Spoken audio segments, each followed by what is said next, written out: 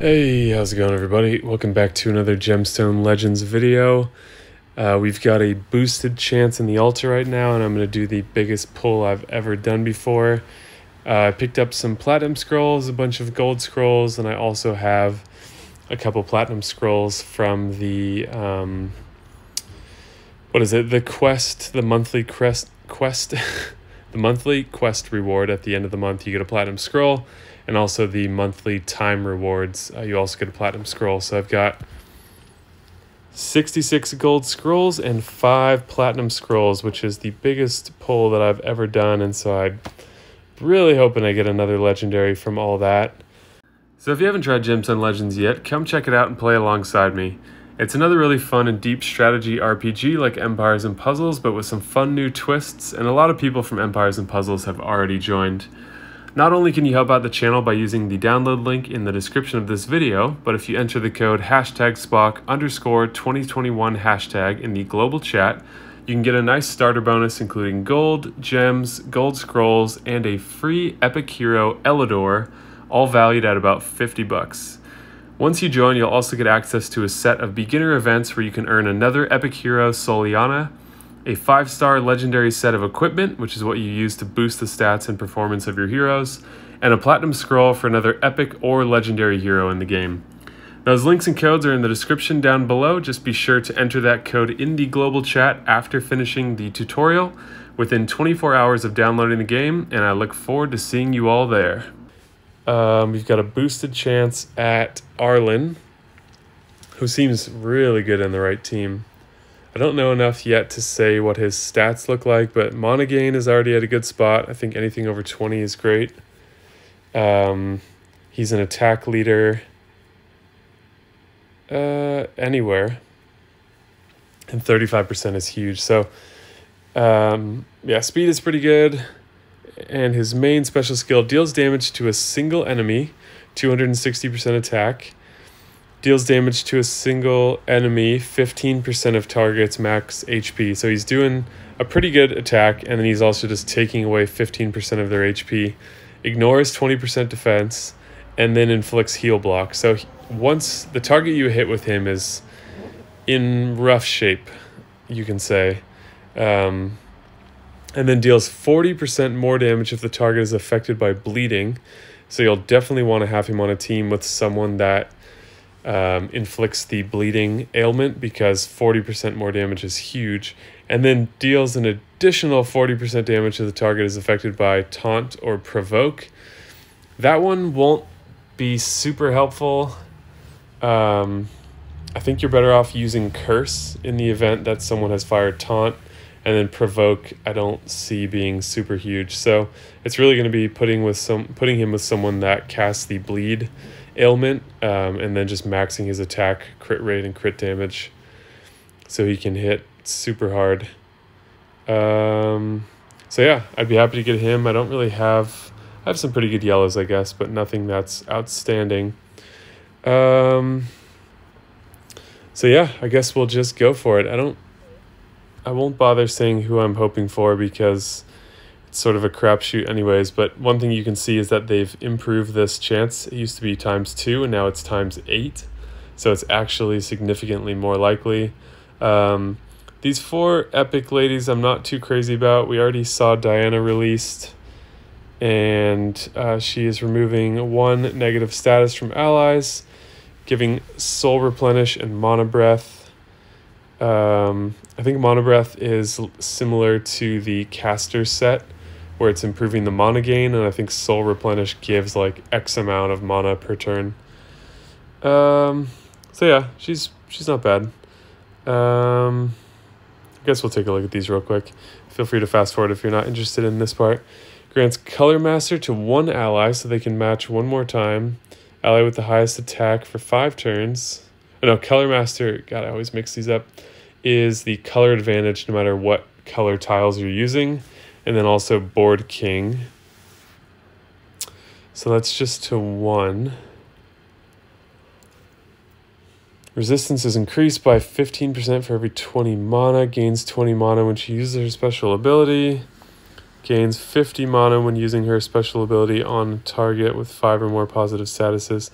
So I guess she kind of lets you get similar to Maharold if you don't have him. And if I'm missing something that you think is true about these heroes, please let me and the other viewers know in the comments down below. Increases the speed of all allies in all game modes by 12%. Grants recovery, which is like healing over turn, to an ally for 6 turns. Soul replenish. Oh, sorry. I guess she's boring me.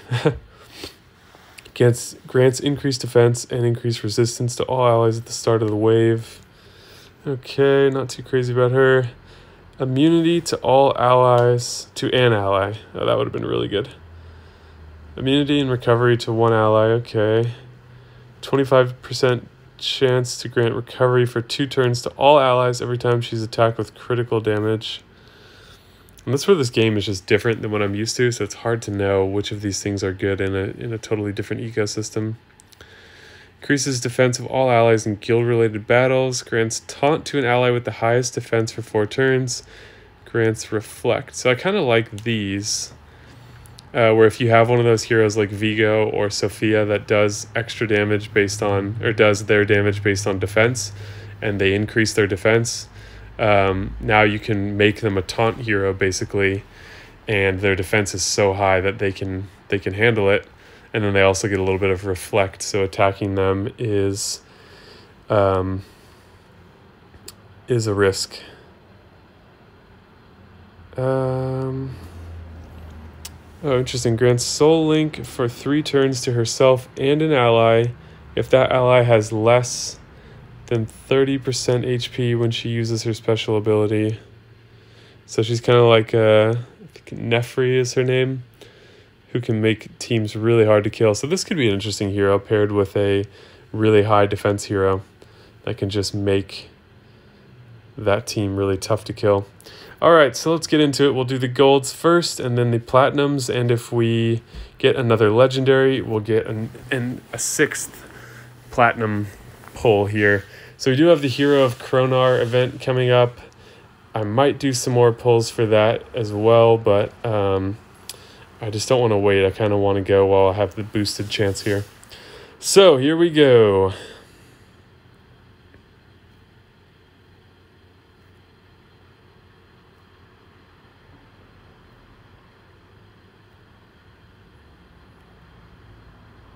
A lot of 3 stars as expected with the gold scrolls. All right, first little bit of something here. Epic. Finbor, not new to me. We'll take a quick look. Deals damage to all enemies based on attack. Removes 1 positive status from all enemies. Deals 5% more damage for each positive status affecting an enemy. 30% more damage to enemies above 50% HP. So he's a good starter and sort of a dispeller or status remover. Increases the attack of all allies in the arena by 25%.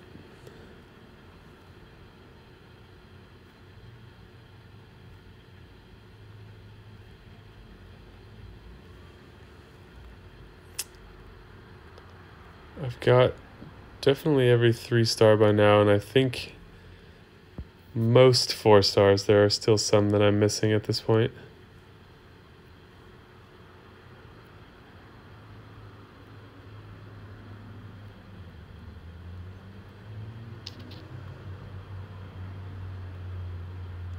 Quite a streak of 3 stars here. Hopefully we have better luck with the platinums. All right, something else. Epic. Gara. I've got a bunch of her already. She's pretty cool though. Of this family, I think she's probably the 2nd best, with Gaffadeth being the best, the yellow one. Grants increased defense to all allies for 4 turns. Grants protective shield on 20% of targets max HP to all allies for 4 turns. So the thing that I'm... Oh, this is to all allies, yeah. Never mind. And then I think she has the ability to cast this on herself. No. Restores 15% HP at the start of her turn, immune to heal block. So really helps with the survivability of your team. And she's an HP leader everywhere. A really good mana gain. Only 4 gemstones on her turn to get her charged.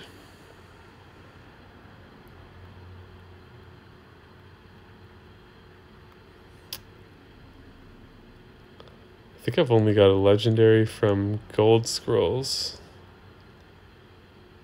Maybe once, unless I'm misremembering. And it was one that I purchased from the market. Alright, something else. Epic Boyka. I think she's one of the new ones. Yep, she's the blue one. So interesting. We already looked at her, so I won't read through it again. But we're seeing a little bit of the boosted chance there. Would have rather gotten the yellow one. Something else. Legendary. Epic. Nika is the purple one. Grants immunity and recovery to an ally. Well, the boosted chances is working for sure. Alright, 14 more of these, and then we'll jump to the platinums. Hopefully we can do 6 platinums if I pull 1 legendary in there.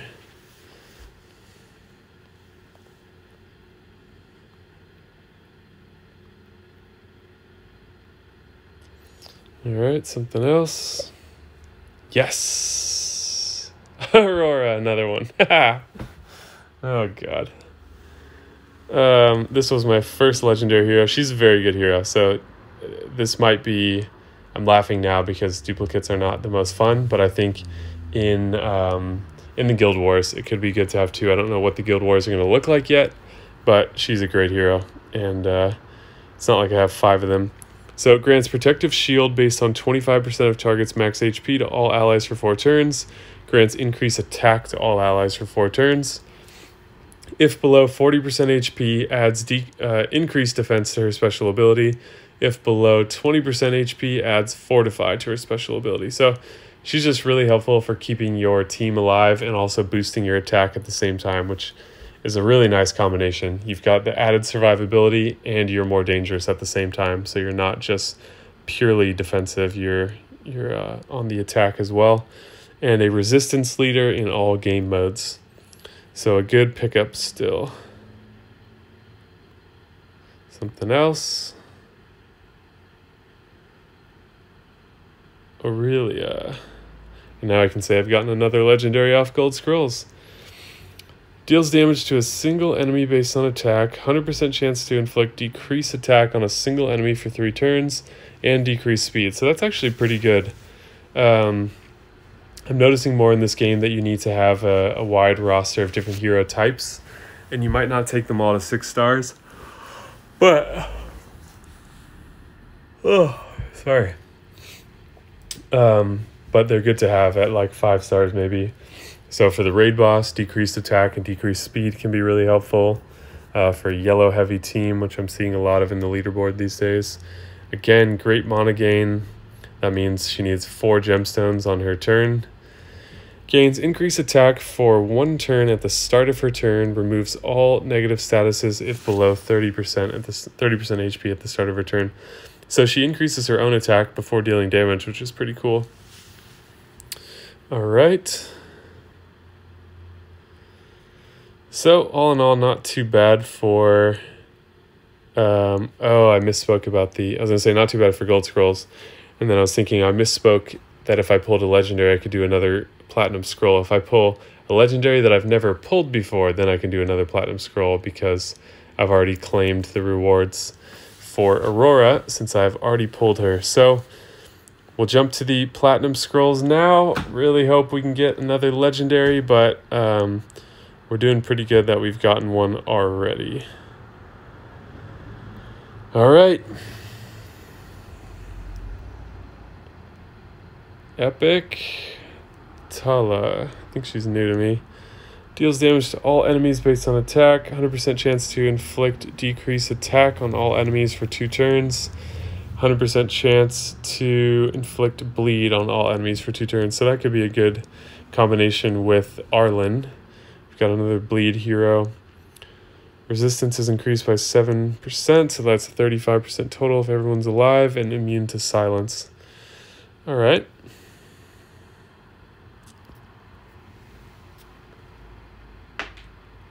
Epic. Zane. I've got another Zane already, but Zane is one of those heroes that a lot of people like because he's a speed leader. So he's popular on a lot of raid boss teams because of that. So he gains increased critical chance and increased critical damage first, and then deals damage based on attack. So that order is really key. Deals 35% more damage to targets with no positive statuses. Recovers 50% HP when he kills an enemy. So not super great for the raid boss. But a great hero, actually. Alright, 3 more. Can we get lucky? Epic. Urine. I love how the yellow hero is named Urine. 100% chance to inflict heal block on all enemies for 3 turns. 100% chance to inflict vulnerability. So vulnerability means that they take increased damage from special skills. Removes 1 positive status from an enemy whenever she deals damage with gemstones. Okay. Come on. Epic. Valentina, also not new to me at this point. Deals damage to a single enemy based on attack. Come on. Recovers HP equal to 30% of damage dealt.